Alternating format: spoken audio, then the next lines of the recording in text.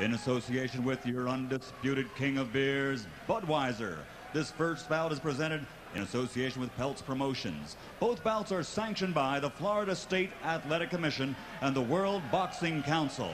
WBC supervisor for this first contest is Anibal Miramontes. The three judges scoring the bout on a 10-point must system will be Jose Juan Guerra, John Keane, and Stuart Winston.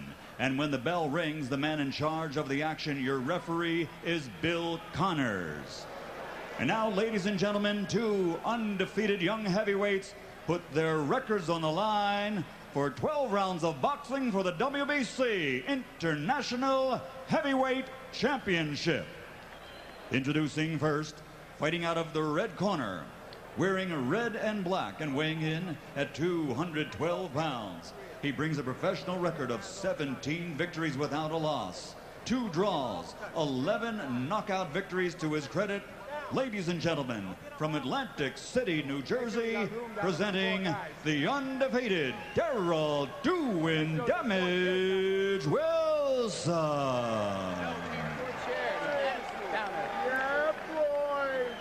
And his opponent across the ring, fighting out of the blue corner, wearing black with silver letters.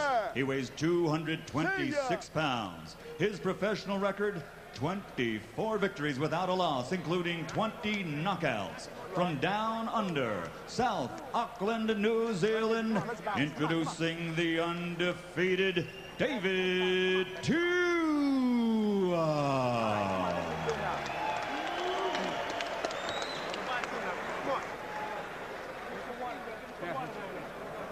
All right, I got it.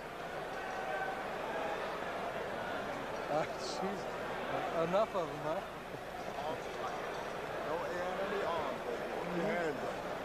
All right, you're both giving your instructions in the dressing room. I'm going to clean fight, listen to my commands at all times during the round.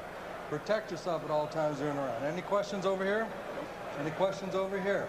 Touch gloves. Good luck to both of you. David Tua is regarded by many as the best young heavyweight out there. He's the prospect.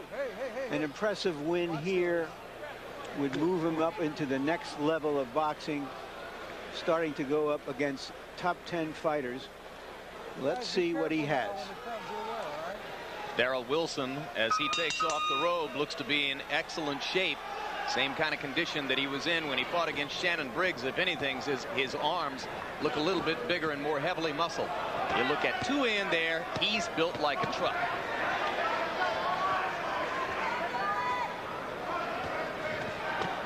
Oh, let's get him up, Darrell.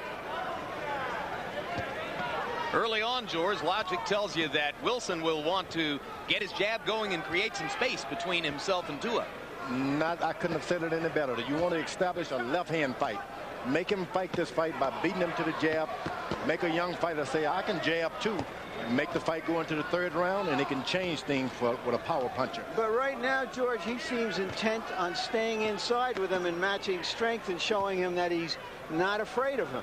And that has some benefits also, because Tua needs you to back away your chin a little beyond your feet so he can get that hook going. He doesn't like to throw it close. Although he's a puncher, he doesn't like to throw it short. So maybe that's what he wants you to lean back a bit. So maybe Wilson decided that the better part of valor here is to stay inside of Tua's power rather than to give him a chance to extend that left hook. Yeah, if you're not going to be jabbing and keep him on the end of your jab, make sure you stay close. Tua's powerful, but he doesn't like short punches. Wilson bodying Tua off inside and trying to match him punch for punch. When Wilson steps away, he extends his arm as if to jab, but then leans right back in, shoulder to shoulder with David Tua. Midway through round one.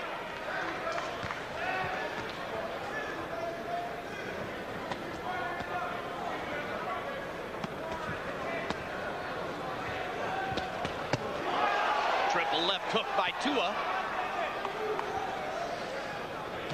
The thing that Tua has to be careful about is allowing Wilson to get any confidence. He stays in there too long and let this guy taste his power, and he's not on the canvas. He's going to give him a tougher fight than what he ought to do. Now Wilson starts pumping the jab as Tua steps back to look for punching range. Wilson seemingly content to fight in the phone booth, but if Tua wants to step back, he'll get the jab. Now, if I'm a trainer working a corner, I would tell Wilson, keep hitting Tua in the chest, around the body. Don't go for any hard shots. Just keep tapping him around there. That's the only way you deflate this power from these giants. Two fighters trading left hooks at close range in round one. Fight promises a lot of fireworks.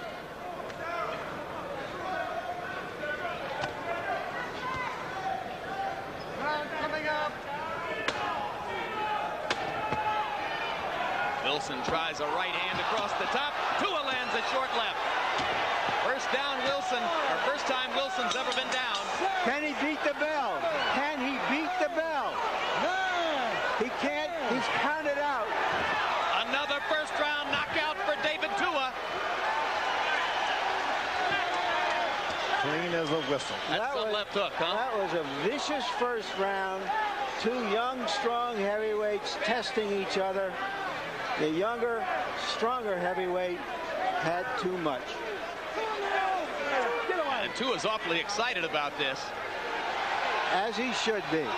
Stands up on the ropes and gets a cheer from the crowd. And in the middle of the ring, medical personnel working carefully with Darroll Wilson. He's crossed into another level now. He's a top-rated fighter. Listen, he's to be reckoned with. He's not one of these Johnny-come-lately. He's a top fighter now. How's he going to get any fights? Nobody's going to want David Tua at this point, George. I would not blame them.